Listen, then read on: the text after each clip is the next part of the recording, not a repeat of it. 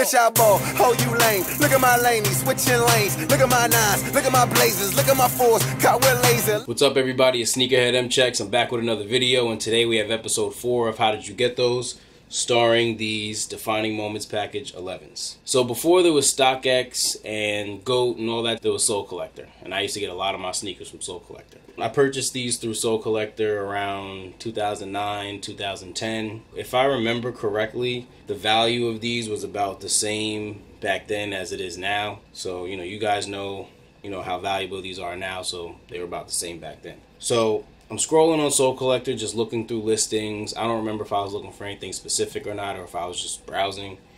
And I find a pair of DMP 11s in what looked like good condition based off of the thumbnail.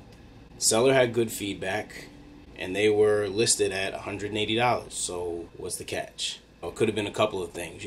Maybe they had a real crazy flaw on them that wasn't shown in the, thumbnail picture. Maybe the seller put that low price just to, grab people's attention and get people to click on his listing. Because of the seller's feedback, I wasn't going to doubt that they were fake or that, it was an illegitimate seller or anything like that.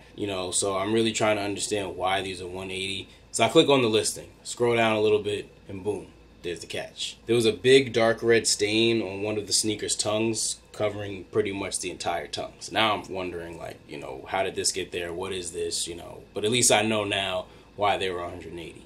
So I'm reading the listing more because now I'm really interested as to how this got here, what this, stain is and all that. So it turns out my guy who was selling the sneakers went to a party one night, got a little too lit, or just had a little clumsy situation where he spilled wine all over the tongue of his DMP 11s.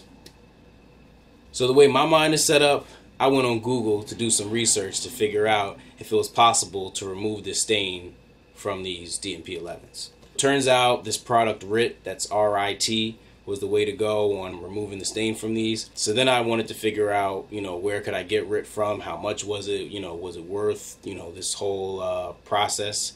So it turns out RIT was really easy to get. Found it at my local ShopRite. It was very inexpensive. I don't remember exactly how much it was, but it was a couple of dollars. It wasn't expensive. So now that I got the product, I had a little procedure that I found online on one of the websites that recommended it.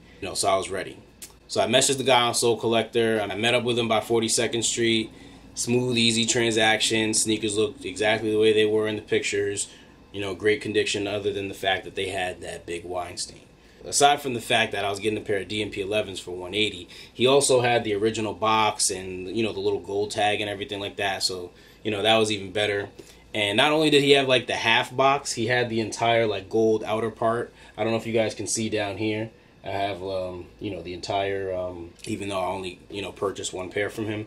So that was cool. Now that I got my sneakers and I got my cleaning solution prepared, now I'm ready to go home and do my experiment. I go home. I don't remember exactly what ingredients were used to create this solution, but it wasn't much. I think it was hot water and RIT, and that might have been it. I don't know. It might have been one other little thing, but it wasn't much. I mix everything together. I mix them together in a bowl, stir it up. I took a toothbrush, dipped it in the bowl, and applied it very gently to the stained area. I made sure I applied it to every part that was stained, and then I let them dry, and then in a couple of hours I had a pair of DMP 11s in about 9 out of 10 condition that I paid $180 for, plus whatever the RIT was. When I first bought them, I wasn't sure if I was just going to buy them to flip them and just, get some profit, or if I was going to keep them. But once I got them, I was happy I got them. It's really cool to have these with the gold sign on the back when a lot of people have the Concords. And, the Concords have re-released multiple times, so a lot of people have them. And not too many people have these since they only released one time. So it's really great to have them, and everyone loves a steal. So I'm really glad I got them for the price that I got them.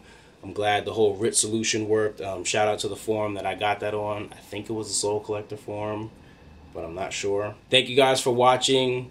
I really appreciate all of you who watch all my videos. I really appreciate those of you who are subscribed to me. If you're not subscribed to me already, please do so. If you enjoyed this video, please give it a thumbs up and look out for the next video. Thank you.